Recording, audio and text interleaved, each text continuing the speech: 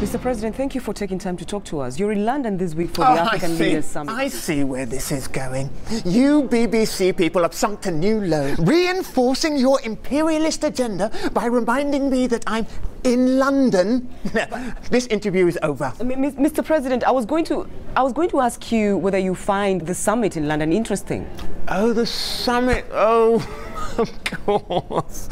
I apologise. That reaction was for a different question. Please go on. In the last few weeks, 3 African presidents have been given the green light to run for 3rd terms. What do you make of that? I say bravo. If Thatcher and Blair can do it, why on earth shouldn't we? Even Merkel has had 3 terms.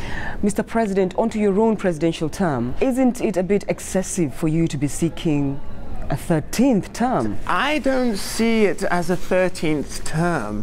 I see my entire life as 1 term. The people of Katwana are protesting against poverty. I mean, they remain poor while you on the other hand, are very, very rich. Why won't you share your wealth? Oh, but I do share, journalists. I share it on Instagram, on Facebook, and on Twitter. Finally, Mr. President, are you positive about Africa and its future?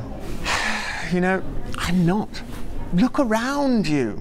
Democratic elections in Nigeria, Ivory Coast, Tanzania, but no power grabs, no violence. It's utterly shameful.